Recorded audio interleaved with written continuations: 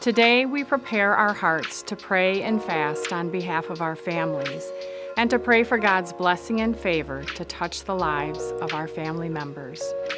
Here are some specific areas you may want to focus on as you go before the Lord on behalf of your family today. You might want to pray for protection and guidance.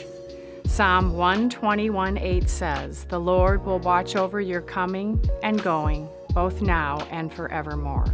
Psalm 25:4-5 says, "Make me know your ways, O Lord. Teach me your paths. Lead me in your truth and teach me, for you are the God of my salvation. For you I wait all the day.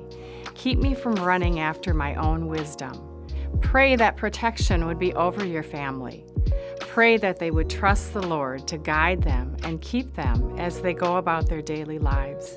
Ask the Lord to cover them with protection and guard their going out and their coming in, both now and forevermore. You might want to pray for family relationships. Psalm 133:1 says, "Oh, how good and pleasant it is when brothers and sisters and moms and dads live together in unity." Pray that peace be with your family members each day, that there would be unity and joy, that they would get along well with each other and encourage and strengthen each other. Pray they continue to gather together as a family for events, functions, and holidays, always surrounded with the love and presence of the Father.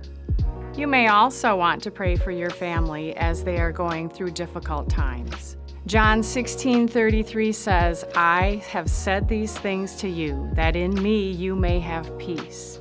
In this world you will have trouble, but take heart, I have overcome the world."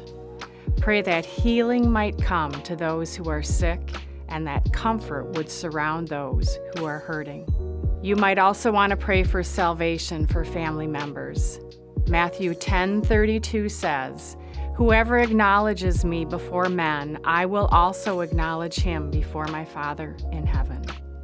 Pray and trust in the power of the Lord to save anyone in your family who is not walking with the Lord. Know and believe that the Lord will do exceedingly and abundantly more than you could ever ask or imagine as you call upon Him on behalf of your family this day.